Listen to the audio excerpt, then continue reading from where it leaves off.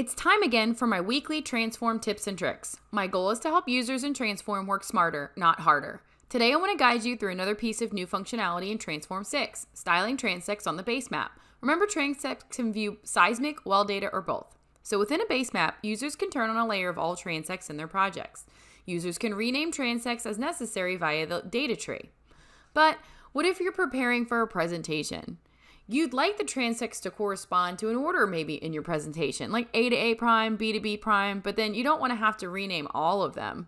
So within the styling dialog, users can toggle on and off transects to show in their view. Use the green plus and minus as necessary to select or deselect all. And then once you've selected the transects in your view, you can toggle on this fancy tool, and then your transects will now have a shortened A to A prime name, B to B prime name.